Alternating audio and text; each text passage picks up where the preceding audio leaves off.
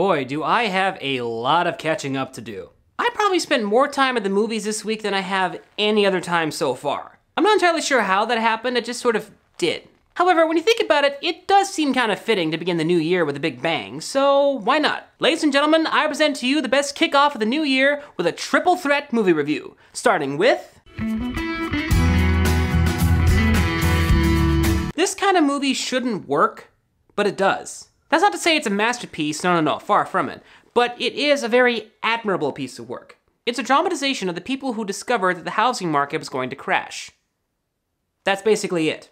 There's a lot of banking terms, a lot of stock option terms, and a lot of exposition. But what makes this film so good at it is that it's aware that the stuff it's talking about is boring and kind of hard to admit. So it makes up for it by being very visual in its presentation. For example, at one point in the movie, it makes a Family Guy-style cutaway to Margot Robbie in a bubble bath explaining banking terms. Yeah. Like I said, the film is admirable, but it's not completely well done in my opinion. It has great acting, great jokes, great writing, and mostly great visuals. I say mostly because one of the other things that the film tries to do in order to compensate for how mostly boring its subject matter would be, is it decides to do that zoomed in, shaky camera technique that creates artificial movement and just gets annoying after a while. It is a technique that works when done right, but in my opinion it was not done right here. Mostly because they do that throughout the entire movie. It's also guilty of fast-paced editing that just drives me crazy. And because of that, I can't really give the movie a complete passing grade. I give the movie extra points for being ambitious and important because we all definitely need to see this movie. And not just for the obvious reasons. That really was very funny. Okay, done with that movie. Moving on.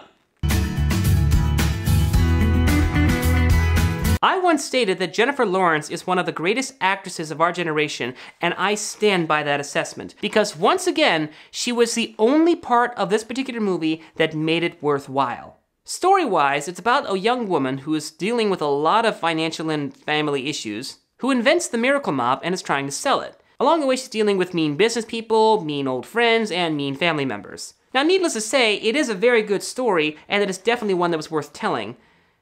It's just a shame that this one was told by David O. Russell.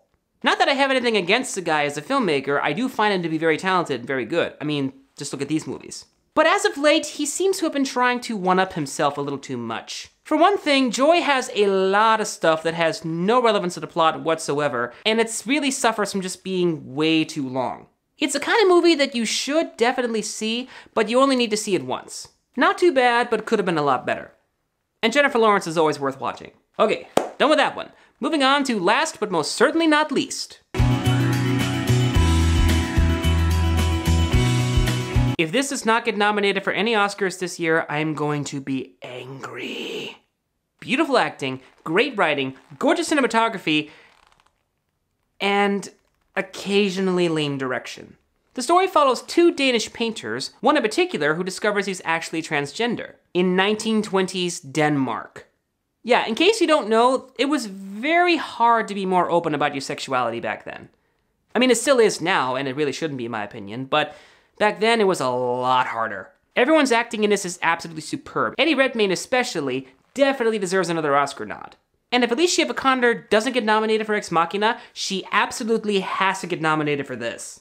And as I said before, the direction is partially lame in my opinion. The film was directed by Tom Hooper, who previously handled a film that I really like, and a film that I really didn't like. The thing about Tom Hooper is that he is an actor's director. He knows how to handle actors and how to get great performances out of any actor very well. The problem is he doesn't really know how to direct the camera. He understands back and forth camera placement, but he doesn't really understand when to properly use wide shots. There are a couple of shots in the film that don't really make a whole lot of sense in my opinion, but fortunately they don't detract from the quality of the movie. Very relevant, very important, and very good for the most part. Definitely go see it. Whew! Wow. I think that was a good kickstart for the year, don't you? I certainly hope so. Ladies and gentlemen, I am the Norm. Thanks for watching.